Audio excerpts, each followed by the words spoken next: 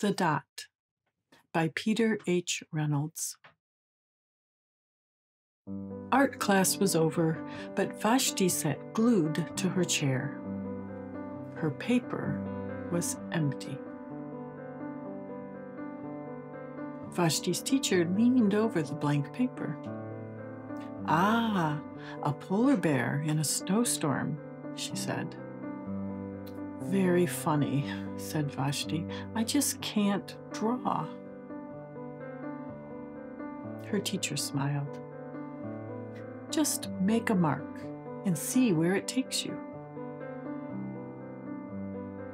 Vashti grabbed a marker and gave the paper a good, strong jab.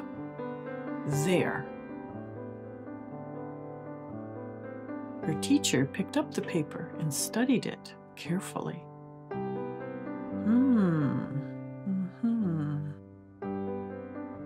She pushed the paper toward Vashti and quietly said, "Now sign it." Vashti thought for a moment. "Well, maybe I can't draw, but I can sign my name." The next week, when Vashti walked into art class, she was surprised to see what was hanging above her teacher's desk. It was the little dot she had drawn, her dot, all framed in swirly gold.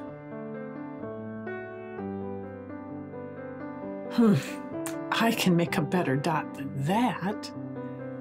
She opened her never-before-used set of watercolors and set to work. Vashti painted and painted. A red dot, a purple dot, a yellow dot, a blue dot.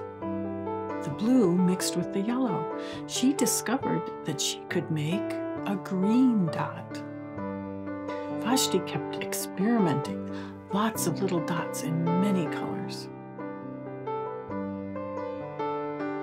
If I can make little dots, I can make big dots too. Vashti splashed her colors with a bigger brush on bigger paper to make bigger dots. Vashti even made a dot by not painting a dot. At the school art show a few weeks later, Vashti's many dots made quite a splash. Vashti noticed a little boy gazing up at her. "You're a really great artist. I wish I could draw," he said.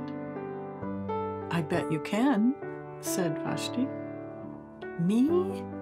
No, not me. I can't draw a straight line with a ruler." Vashti smiled. She handed the boy a blank sheet of paper. "Show me." The boy's pencil shook as he drew his line. Vashti stared at the boy's squiggle. And then she said, "Please, sign it."